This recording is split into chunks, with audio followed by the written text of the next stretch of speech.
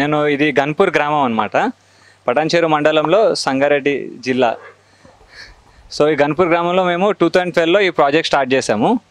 ఈ ప్రాజెక్ట్ యొక్క ఉద్దేశం ఏంటంటే అందరం ఇప్పుడు మనము డైరీ గురించి వినే ఉంటాము. బట్ డైరీ అంటే అందరూ ఏంటంటే జెర్సీ ఆవులు అంటే క్రాస్ బ్రీడ్ కౌస్, దాంట్లో హెచ్ఎఫ్ జెర్సీ, స్విస్ బ్రౌన్ చాలా వెరైటీస్ ఉన్నాయి. నెక్స్ట్ బఫెలోస్ ఉన్నాయి. బట్ నేనేంటంటే చదువుకుంది గురుకులంలో. సో నాకేమనిపించిందంటే మన నాటు రకం ఆవులు ఏదైతే ఉన్నాయో వాటితో మనం స్టార్ట్ చేస్తే ఎలా ఉంటుంది అని. అందుకని చెప్పేసి మేము ఈ ప్రాజెక్ట్ స్టార్ట్ చేసాము. దీంట్లో ఏంటంటే మేము మన దేశవాళీ రకంలో ఒక 3 జాతీయ ఆవులతో ఈ ప్రాజెక్ట్ స్టార్ట్ చేసాము. ఒకటి వచ్చేసి గిర్, రెండోది వచ్చేసి సాహివాల్, అండ్ మూడోది వచ్చేసి రెడ్ సింధీ. ఈ 3 బ్రీడ్స్తో పాటు ఇప్పుడు కొత్తగా ఏంటంటే కాంక్రేజ్ ఒక బ్రీడ్ కూడా తెచ్చాము. సో ఈ 4 బ్రీడ్స్ ఏంటంటే మనకు నార్త్ వెస్ట్ ఇండియాలో దొరుకుతాయి, పంజాబ్ నుంచి గుజరాత్ వరకు. వీటిలో ఏంటంటే నాటావు రకంలో కూడా బట్ మనకు పూటకి 3.5 నుంచి పూటకి 8-9 లీటర్ల వరకు పాలు ఇచ్చే రకాలు అనమాట. సో వీటితో కూడా మన కమర్షియల్ వైబిలిటీ బాగా ఉంటుంది. అండ్ ఈ ప్రాజెక్ట్ ఏంటంటే మేము ఓన్లీ డైరీలా కాదు, so నాటావులో milk gene improvement. So మనం స్టేజ్ వైజ్గా మంచి పెడిగ్రీ ఉన్న బుల్స్ యూజ్ చేస్తూ నెక్స్ట్ జనరేషన్కి ఆ ప్రోజీని ట్రాన్స్ఫార్మ్ చేయడము. దాంతోపాటు రైట్ ఫ్రమ్ ది చైల్డ్హుడ్ అంటే చిన్నగా ఉన్నప్పటి నుంచి కూడా కాఫ్కి మంచి ఫీడింగ్ ఇవ్వడము, మిల్క్ షేర్ కాఫ్కి ఎంత అవుతుందో అంత షేర్ ఇవ్వడం. సో దాంతోపాటు కాఫ్ని ఫీడింగ్తో పాటు అండ్ జీన్తో పాటు ఈ రెండింటితో ఇంప్రూవైజ్ చేసి నెక్స్ట్ అడిషనల్గా ఏంటంటే మనం కొన్ని హర్బ్స్ ఉంటాయి, ఒక 6 రకాల herbs, then minerals and vitamin sources కూడా మనం వాడతాం ఆవుల మీద. సో వాటితో ఏంటంటే ఓవరాల్గా ఒక 3 జనరేషన్స్లో మనము 15 litres minimum average per day ఇచ్చేలాగా మేము తయారు చేద్దాం అనుకుంటున్నాము. సో ఆ ఇంటెన్షన్ తోటి ఈ ప్రాజెక్ట్ స్టార్ట్ చేసాము. ఇనిషియల్గా మేము ఒక 20 కౌస్ తోటి ఈ ప్రాజెక్ట్ స్టార్ట్ చేసాము. అండ్ ప్రజెంట్ డేట్లో ఏంటంటే మా దగ్గర ఇప్పుడు చిన్నవి పెద్దవి అన్నీ కలిపి 111 కౌస్ ఉన్నాయి మా దగ్గర. మేల్ కవ్స్ ఒక 40 వరకు ఉంటాయి, ఫీమేల్ కవ్స్ ఒక 30, అండ్ మిగిలినవి ఆవులు. సో ఈ విధంగా ఈ ప్రాజెక్ట్లో ఇనిషియల్గా మేము స్టార్ట్ చేసినప్పుడు ఇన్ఫ్రాస్ట్రక్చర్ వైజ్ ఏంటంటే ప్రతి డైరీలో అందరం చేసే మిస్టేక్ మేము చేసాము. థియరటికల్ నాలెడ్జ్ ఉంటే కానీ ప్రాక్టికల్ జీరో. సో దానివల్ల ఏంటంటే మేము ఇన్ఫ్రాస్ట్రక్చర్ మీద చాలా ఎక్కువ పెట్టాం. ఇన్ఫ్రాస్ట్రక్చర్ మీద మాది 60% వరకు మా ప్రాజెక్ట్ కాస్ట్ ఇన్ఫ్రాస్ట్రక్చర్ మీద వెళ్ళింది. నెక్స్ట్ 35% వరకు కౌస్ మీద అండ్ ఫీడ్ మీద ఓన్లీ 5% పెట్టాము. సో దానివల్ల we face lot of problems. ఎప్పుడు కూడా మేము చూస్తే ఏంటంటే మాకు మిల్కింగ్లో ఉన్నప్పుడు కౌస్ మాకు ఎప్పుడు ఇబ్బంది లేదు. బట్ కౌస్ ఎప్పుడైతే డ్రై అవుతాయో మాకు అప్పుడు ఫీడింగ్ కాస్ట్ పెరిగేది అండ్ కాఫ్ మెయింటెనెన్స్ కూడా మా వల్ల అయ్యేది కాదు. అయితే స్టేజ్ వైజ్గా మేము ఏంటంటే ఇది 2012 కాబట్టి ఇప్పుడు మాకు చాలా ఏదైతే మిస్టేక్స్ చేసామో వాటిని రెక్టిఫై చేస్తూ ప్రజెంట్ స్టేజ్లో ఏంటంటే ఒక ఎంటర్ప్రినర్ ఎవరైనా డైరీ స్టార్ట్ చేద్దాం అనుకుంటే సో వాళ్ళ లోపల మేము ఇది అబ్జర్వ్ చేసిన పాయింట్స్ ఏంటంటే ఒక 5 కీ పాయింట్స్ అనుకుంటాము. ఫస్ట్ థింగ్ ఏంటంటే వర్కర్ మేనేజ్మెంట్. మనతో పాటు మన టీం అనేది చాలా స్ట్రాంగ్ ఉండాలి. సో మంచి వర్కింగ్ టీమ్ని తీసుకోవాలి, ఆ టీంకి మనం ట్రైన్ చేయాలి, వాళ్ళకి స్కిల్ కూడా ఉండాలన్నమాట. సో ఆవులతో ఏంటంటే వాళ్ళు ఓన్లీ పాలు పిండేవారు కాదు, వాటితో రిలేషన్ మెయింటైన్ చేయగలగాలి, వాటికి ఏదైనా డిసీజ్ వచ్చిందంటే డయాగ్నోస్ చేయగలగాలి, దానికి ఏ మెడికేషన్ ఇవ్వాలి, అక్కడ వరకు మనం వర్కర్స్కి ఎడ్యుకేషన్ ఇవ్వాల్సి వస్తుంది. అండ్ దాంతోపాటు వాటితో ఏంటంటే ఒక ఫ్యామిలీ రిలేషన్ ఆవులతో పాటు.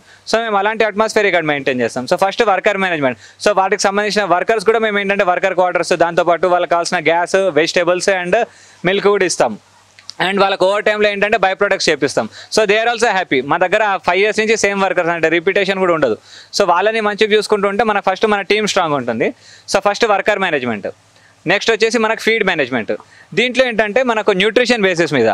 సో ఇప్పుడు ఒక ఆవు నుంచి మనకు మిల్క్, యూరిన్ అండ్ డంగ్లో ఏదైతే న్యూట్రిషన్ డ్రైన్ అయిపోతుందో మళ్ళీ మనం అది సబ్స్టిట్యూట్ చేయగలగాలి కౌకి.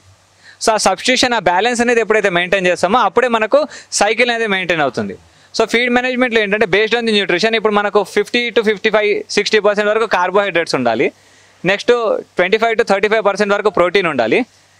5 to 10% వరకు ఫ్యాట్ అండ్ మిగిలిన 1 or 2%లో మనకు విటమిన్స్ అండ్ మినరల్స్ కాంపోజిషన్. దాంట్లో మినరల్ మిక్చర్ కానివచ్చు, సాల్ట్ కానివచ్చు, జాగరీ కావచ్చు, హర్బల్ ప్లాంట్స్ కావచ్చు. సో ఇవన్నీ ఆ కాంపోజిషన్లో వస్తాయి.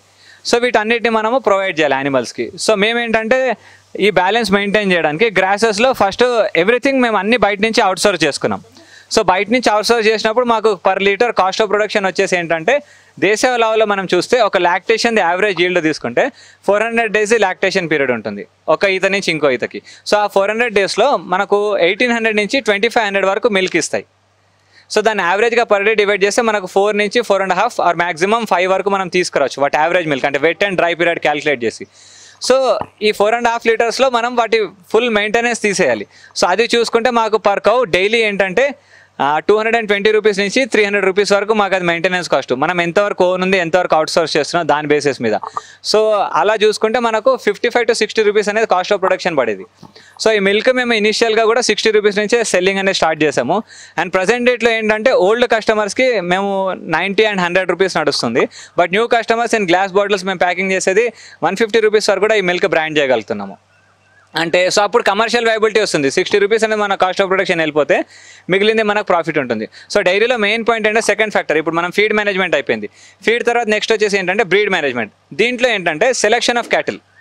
మనం ఆవుని ఏమేమి ఫీచర్స్ చూసి గుర్తుపట్టాలి. ఇప్పుడు ఒక ఆవు ఉంది, ఒక ఆవుని చూస్తే ఏంటంటే మనం ఎంత దూరం నుంచి చూసినా కూడా మనకు స్కిన్ అనేది ఏంటంటే మనకు షైనింగ్గా ఉండాలి. మనం ఎక్కడ కూడా మనకు ముడతలు ఉన్నట్టు ఉండదు, చాలా షైనింగ్ అండ్ సిల్కీ స్కిన్ ఉండాలి.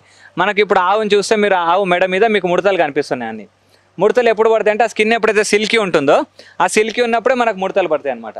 సో చాలా పల్చటి చర్మం ఉండాలి, పల్చటి చర్మం ఉండాలి. పాలనరం మనం ఎంత దూరం నుంచి చూసినా మనకు పాలనరం అనేది కనపడాలి, పాలనరం. అండ్ పాలనరంతో పాటు మనం పొదుగు.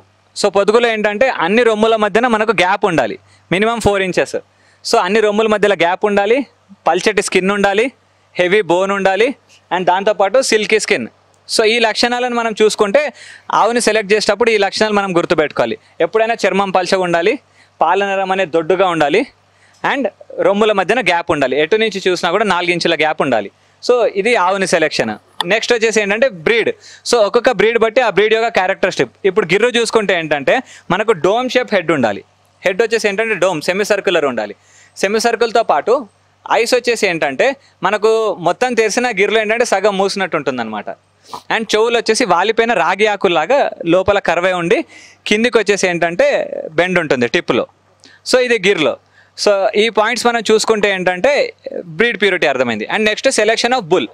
అందరు ఏంటంటే ఆవులు కొనేసాం సరిపోయేది కాదు, బట్ ఆవుల కంటే ఎక్కువ మనకి ఏంటంటే bull. 1 bull is half the herd అంటారనమాట. సో సగం ఆవుల్ని ఒక బుల్ మనకు ఈక్వల్. అంత ఇంపార్టెన్స్ బుల్కి ఇస్తారు. ఎందుకంటే బుల్ యొక్క ప్రోజినియే మనకు కాఫ్కి ట్రాన్స్ఫార్మ్ అవుతుంది. కౌ నుంచి మిల్కింగ్ ఎబిలిటీ రాదు, కౌ నుంచి స్ట్రక్చరు బాడీ టీర్స్ ఇది వస్తాయి కానీ బట్ మెయిన్ మిల్కింగ్ జీన్ అనేది ట్రాన్స్ఫార్మ్ అయ్యేది బుల్ నుంచి. సో మనం బుల్ని సెలెక్ట్ చేసుకునేటప్పుడు బుల్ యొక్క అత్తమ్మ మేనత్త అండ్ బుల్ యొక్క నానమ్మ వీటిద్దరిని చూసి వాటి పాల ఉత్పాదన ఎంత ఉంది, వాటి స్వభావం ఎలా ఉంది, పాలిచ్చేటప్పుడు నిదానం ఉందా లేదంటే కొంచెం కోపంగా ఉందా. సో ఈ బుల్ ఆ ఫీచర్స్ చూసుకొని డొసైల్ ఉన్న నేచరు అండ్ ఆ బుల్ యొక్క జనరేషన్స్ అయితే పుడతాయి కదా పిల్లలు అవి ఎంత మిల్కింగ్ ఇస్తున్నాయి. సో దాన్ని ప్రూవెన్ బుల్ అంటారు. సో ఈ విధంగా మనం సెలెక్షన్ ఆఫ్ బుల్ అనేది చేసుకోవాలి. బ్రీడ్ ప్యూరిటీ ఉండాలి, మిల్కింగ్ జీన్ ఉండాలి, అండ్ దాంతోపాటు సరళమైన స్వభావం, చాలా డొసైల్ అయి ఉండాలి. సో అదే క్వాలిటీస్ అనేది నెక్స్ట్ జనరేషన్కి ట్రాన్స్ఫార్మ్ అవుతాయి. So next breed management. దీంట్లో ఏంటంటే సెలెక్షన్ ఆఫ్ క్యాటిల్ అయిపోయింది. రెండోది విషయం ఏంటంటే health of the animal. Health of the animal ఏంటంటే మనకు ఒక ఆవుకి ఏమేమి రోగాలు రావచ్చు, సో ఆ రోగాల గురించి మనకు అవగాహన ఉండాలి. అండ్ వాటికి మనం allopathy medicine, ayurvedic medicine and homeo మూడింటి యొక్క కాంపోజిషన్ మన దగ్గర ఉండాలి. మనం ఫస్ట్ ఆయుర్వేదంతో ట్రై చేయాలి, హోమియో కాంబినేషన్లో. రెండింటితో వర్కౌట్ కాలేదు, ఇమీడియట్ రియాక్షన్ కావాలి కొంచెం, ఎందుకంటే డిసీజ్ అనేది సివియర్ ఉంది. అప్పుడు మనం అలోపతికి ఇంకా వేరే ఆప్షన్ లేదు ఇప్పుడు, ఎందుకంటే ఆయుర్వేదిక్ మెడిసిన్ మనకు అంత అవైలబిలిటీలో లేదు కాబట్టి. సో నెక్స్ట్ వారికి ఏంటంటే డిసీజ్ సైకిల్ స్టడీ చేయాలి. మనం డిసీజ్ సైకిల్ స్టడీ చేసినప్పుడు ఏంటంటే యానిమల్స్ అనేది ఏంటంటే వాటికి చూస్తేనే మనం గుర్తుపట్టవచ్చు అనమాట ఈ ఆవుకి రోగం ఉందని చెప్పేసి. కామన్గా వచ్చేవి ఏంటంటే ఎఫ్ఎండి అయితే తెలుసు మనకు, దానికి వ్యాక్సిన్ ఉంటుంది. నెక్స్ట్ వచ్చేసి ఏంటంటే మనకు మాస్టైటిస్ అనేది మనకు సివియర్ డిసీజ్, పాల యానిమల్స్ కాబట్టి ఎప్పుడైతే అబౌట్ టు డెలివరీ ఉంటాయో, సో ఆ డెలివరీకి ముందు ఒక 20-25 days అండ్ డెలివరీ తర్వాత ఒక 25 days 1 month. సో ఈ టైంలో ఏంటంటే ఎక్కువ కేర్ తీసుకోవాలి. అప్పుడు ఆవును ఎక్కడైతే కట్టేస్తాం కదా అది మనం ఒక సపరేట్ క్వారంటైన్ ఉండాలి. ఆ క్వారంటైన్లో ఏంటంటే ఓన్లీ ప్రెగ్నెంట్ కోస్ ఏవైతే డెలివరీకి ఉంటాయి కదా అబౌట్ టు డెలివరీ అలాంటి కోస్ని పెట్టాలి. అక్కడే శాండ్ డేస్ ఉండాలన్నమాట. ఫ్లోర్లో మనకి ఎప్పుడు కూడా ఏంటంటే శాండ్ ఉండాలి. సో అప్పుడు ఏంటంటే శాండ్లో బ్యాక్టీరియా అనేది సర్వైవ్ కాదు, చనిపోతుంది. సో అలాంటి క్వారంటైన్లో ఈ ప్రెగ్నెంట్ యానిమల్స్ని పెట్టడం వల్ల ఏంటంటే అవికి ఒక సపరేట్ పార్టీషన్ దొరుకుతుంది, అవి సేఫ్గా ఉంటాయి, వేరే కోస్తోటి ఫైటింగ్ అలా ఏముండదు. నెక్స్ట్ వచ్చేసి ఏంటంటే వాటికి కింద శాండ్ మనం బేస్ లాగా ఇస్తున్నాం కాబట్టి ఎలాంటి బ్యాక్టీరియా ఫార్మేషన్ ఉండదు. సో మాస్టైటిస్ నుంచి కూడా మనము ఆవుల్ని కాపాడుకోవచ్చు అనమాట. So main mastitis milking cows కాబట్టి అదొకటి. సో మనం యానిమల్స్కి ఏంటంటే కాల్షియంతో పాటు బాడీలో కాల్షియం డౌన్ అయిపోయింది అనుకోండి, so milk fever, heavy milking యానిమల్స్కి ఏంటంటే మనము సబ్స్టిట్యూషన్ కానీ చేయలేదు అనుకోండి అప్పుడు మనకు మిల్క్ ఫీవర్ వస్తుంది, యానిమల్ అనేది సిక్ అవుతుంది, మిల్క్ ప్రొడక్షన్ డ్రాప్ అయిపోతుంది. సో అది కాకుండా ఉండడానికి మనం రెగ్యులర్ ఇంటర్వెల్స్లో ఏంటంటే వాటి ఎనర్జీ లెవెల్స్ కూడా చెక్ చేస్తూ ఉండాలి. అండ్ వాటికి కావాల్సిన సబ్స్టిట్యూషనల్ ఫుడ్ అనేది మనం ప్రొవైడ్ చేస్తూ ఉండాలి. దాని తర్వాత ఇంకో మెయిన్ ఇష్యూ ఏంటంటే వీటికి హూఫ్స్ ఉంటాయి కదా, సో కాలి యొక్క గిట్టలు మనం ఎప్పుడు డైలీ చెక్ చేస్తూ ఉండాలి. గిట్టల్లో మనకు ఎలాంటి ఫంగస్ అనేది ఫార్మేషన్ కాకూడదు. సో గిట్టలు చెక్ చేయాలి. అండ్ దాంతోపాటు ఒక ఆవు హెల్దీ ఉందా లేదా ఎలా అర్థమవుతుందంటే అది ఎంత మంచిగా నెమరేస్తుంది, ముక్కు మీద చెమట ఎలా ఉంది, ముక్కు మీద కంటిన్యూగా చెమట ఉండాలన్నమాట. అప్పుడు ఏంటంటే అది ఆవు హెల్దీగా ఉన్నట్టు. సో ఆ ముక్కు మీద చెమట అనేది గుర్తుపట్టాలి. నెక్స్ట్ పేడ, ఆవు వేసిన పేడ ఒక ఫిక్స్ షేప్లో ఉండాలి. సో కంప్లీట్గా అరిగిందంటే అప్పుడు వచ్చిన పేడ కూడా ఏంటంటే ఒక ఫిక్స్ షేప్లో మనం ముట్టుకున్నా మనకు దాని స్టింక్ రాదనమాట. సో ఈ లక్షణాలు బట్టి మనం ఒక ఆవు అనారోగ్యంగా ఉందా లేకపోతే ఆరోగ్యంగా ఉందా అనేది అర్థమవుతుంది. సో నెక్స్ట్ బ్రీడింగ్ సైకిల్లో ఏంటంటే మనకు ఒకటి సెలెక్షన్ ఆఫ్ క్యాటిల్, రెండోది వచ్చేసి వాటిది హెల్త్ అండ్ హైజీన్, అండ్ మూడో పాయింట్ వచ్చేసి ఏంటంటే రిప్రొడక్టివ్ సైకిల్. దీంట్లో ఏంటంటే ఒక ఆవు ఈనిన తర్వాత మళ్ళీ దాన్ని ఎప్పుడు కట్టియాలి. సో ఎవ్రీ ఇయర్ మనకు ఒక ఈత కావాలి కాబట్టి మనం ఏంటంటే ఈనిన తర్వాత 3 months లోపు ఆవుని ప్రెగ్నెంట్ చేయాలి. సో అప్పుడు ఏంటంటే మనకు మళ్ళీ 9 monthsలో ఈనుతుంది కాబట్టి ఒక 1 year అండ్ 1 year 2 months లోపు మనకు మళ్ళీ ఈనేస్తుంది ఆవు. సో 3 to 4 months మ్యాక్సిమం లోపు మనం ఒక ఆవును కట్టించేసాలి ఈనిన తర్వాత. సో దాన్ని బట్టి రిప్రొడక్షన్ అనేది మనకు కంటిన్యూస్ ఆన్ ఉంటుంది సైకిల్. అప్పుడు మనకు డ్రై పీరియడ్ అనేది ఉండదు అనమాట. సో ఇది మనం ఫాలో అవ్వాలి. సో ఫస్ట్ ఫీడ్ మేనేజ్మెంట్ అయిపోయింది, ఇప్పుడు బ్రీడ్ మేనేజ్మెంట్ అయిపోయింది. నెక్స్ట్ పాయింట్ వచ్చేసి ఏంటంటే మనకు మార్కెటింగ్. మనం ఇంత కష్టపడి ఇన్ని విధాలుగా డిఫరెంట్ టైప్స్ ఆఫ్ ప్రాక్టీసెస్ చేసాం కాబట్టి ఇప్పుడు మనం ఏంటంటే మన ప్రోడక్ట్ ఏదైతే రెడీ అయిందో దాన్ని మనం మంచి ప్రైస్కి అమ్మగలగాలి. సో మనం ఏదైతే ప్రాక్టీసెస్ చేస్తున్నామో వాటిని ఎక్స్ప్లెయిన్ చేయాలి కస్టమర్స్కి. సో ఎక్స్ప్లెయిన్ చేసి మన ప్యాకేజింగ్ హైజీనిక్గా ఉండాలి, మన మిల్కింగ్ ప్రాసెస్ హైజీనిక్గా ఉండాలి, అండ్ దాన్ని మంచి బ్రాండ్ వాల్యూ తీసుకొచ్చి అమ్మితే ఈరోజు మనం ఈజీగా 80 to 100 rupees వరకు ఎలాంటి ఆవు పాలైనా మనం ఈజీగా అమ్మొచ్చు. సో దానివల్ల ఏంటంటే కమర్షియల్ వైబిలిటీ అనేది ఫార్మర్కి ఈజీగా ఉంటుంది. సో నెక్స్ట్ వచ్చేసి వేస్ట్ మేనేజ్మెంట్, ఈ లాస్ట్ పాయింట్. సో మనము మార్కెటింగ్తో పాటు ఇంకోటి ఏంటంటే మన దగ్గర అయితే వేస్ట్ వస్తుంది, మనకు పేడ వస్తుంది, మూత్రం వస్తుంది. సో వీటిని ఫార్ములేట్ చేసి మనం ఏంటంటే ఇప్పుడు మా దగ్గర ఏంటంటే మాకు అండర్ గ్రౌండ్ డ్రైన్ ఉంది. సో మొత్తం షెడ్ ఏదైతే వాష్ చేస్తామో so under ground gutter system తోటి ఏంటంటే మొత్తం మనకు ఫ్లష్ ట్యాంక్స్ ఉంటాయి. సో ఆ ఫ్లష్ ట్యాంక్స్లో వెళ్ళిపోయిన తర్వాత అక్కడి నుంచి మనకు సాలిడ్ అండ్ లిక్విడ్ సపరేషన్ అవుతుంది. అండ్ ఆ సపరేషన్ అయిన తర్వాత ఆ లిక్విడ్ ఫామ్లో ఉన్న ఏదైతే వాటర్ ఉందో దాంట్లో డంగ్ యూరిన్ యొక్క న్యూట్రియన్స్ కూడా మిక్స్ ఉంటాయి. సో దాన్ని మేము స్లరీ మోటార్ తోటి మొత్తం గడ్డికి పంప్ చేస్తాం. సో ఈ గడ్డికి వేరే ఎలాంటి మేము కెమికల్ ఫర్టిలైజర్ అనేది ఏది ఉండదు. సో ఈ షెడ్ వాష్ చేసిన వాటర్ అండ్ దాంతోపాటు మనం ఏదైతే పేడ ఉందో దాన్ని డీకంపోజ్ చేసి ఆ డీకంపోజ్ పేడను కూడా మనం పొలంలోకి పంపిస్తూ ఉంటాం.